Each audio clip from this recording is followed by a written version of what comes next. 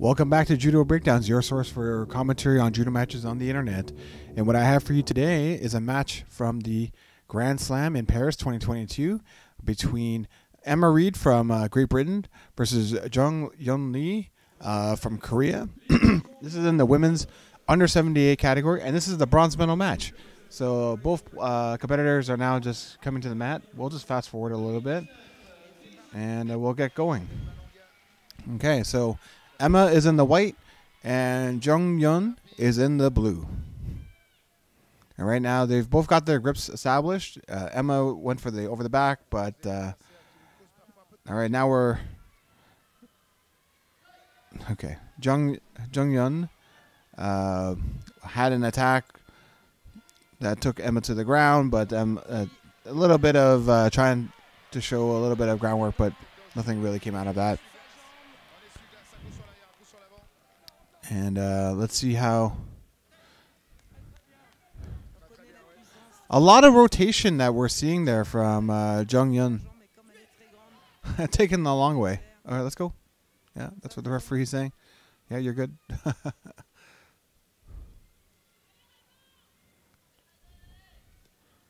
Again, a lot of rotation on that left Ippon Seoi. And that was a Kataguruma attempt, it seems, by Jeong-Yun. It's not your father's Kataguruma, I guess, aka me. Like, where I like seeing the hand through the legs, because that's not allowed anymore. But still, it seems like it was a Kataguruma, modified to allow per these current rules.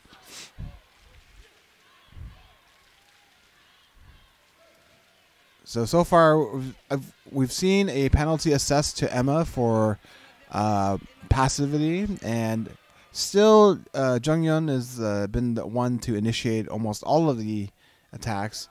We'd like to see Emma start upping that output, but still, once again, another attack by Jeong-Yun and from the Seoi. Okay, but Emma was able to get a little bit going on the ground, got her to turn, but quickly Jeong-Yun turned to her belly. So, okay, so let's see.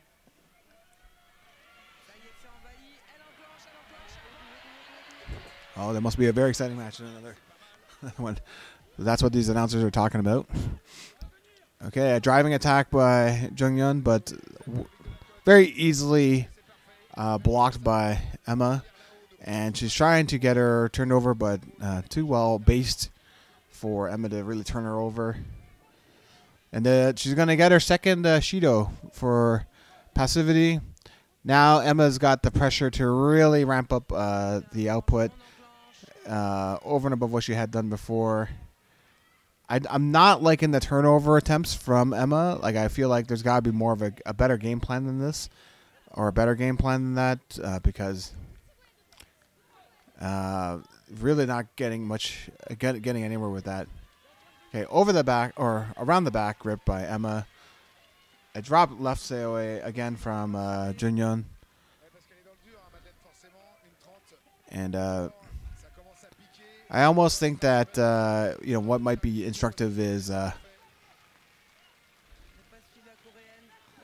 making those drop Seois riskier for Jeong-Yun, either with a counter or a ready-made there was a follow-up, right, would be useful. Wazari is called. I think Wazari should be called for Jeong-Yun. I'm assuming it was called for that for her attack there. And yeah, once again, a bit of pushing around, but nothing happening there. Wazari is called for, yep, as I expected. So, a little bit over a minute. Emma's really got to get going here. If she wants to stay in this, the left Seoi from Jeong-Yun is not working, and the turnover is definitely not working for Emma. So I think Jeong-Yun is in a very good position here. No penalties. Under a minute. Up a Wazari. And still attacking. There it is. That's the Ippon. She had been going for the Seoinage that whole time. And she finally found it. Emma Reid, obviously disappointed with herself. She did work really hard. But I think that this match, there's a lot to think about there for her in terms of dealing with the drop COA and the turnovers from that. Like what could make it more effective, how she was being blocked. But let's revisit that Ippon. It was very nice from Jeong-Yun. So I hope I'm pronouncing that correctly. Okay, so it's a left drop. You can see it's not an Ippon. It's actually a Morote Seoinage. Because you can see the elbows coming in. And it almost happens like there's like hang time there. Like there's a little bit of hang time. It's happening in slow-mo. And part of it is the propping up by Emma. With the right hand, and maybe that's propping up here, and the pull by Jeong-Yun is really what causes the rotation there. Yeah, so you wonder if she hadn't tried to block with her right hand. Would that throw have maybe just face planted Emma? Now, obviously, you don't want to take a face plant either, because that stinks. But you also don't want to get thrown for Ippon either, right? So, like, if you imagine this arm wasn't here, she's going far enough forward that her hand is able to brace. So obviously, the trajectory of the throw is forward, and maybe with a slight roll. But, if she didn't have that hand there, definitely the line share of the rotation happens after the hand plant. So, interesting wrinkle. And that, Emma may have had a hand. Okay, I'm going to show myself out for that pun. In the Ippon. And, anyways, still. Congratulations to Jeong-Yun for the win, the bronze. Hopefully Emma, takes stock of what happened here and she tweaks and works on what she's doing.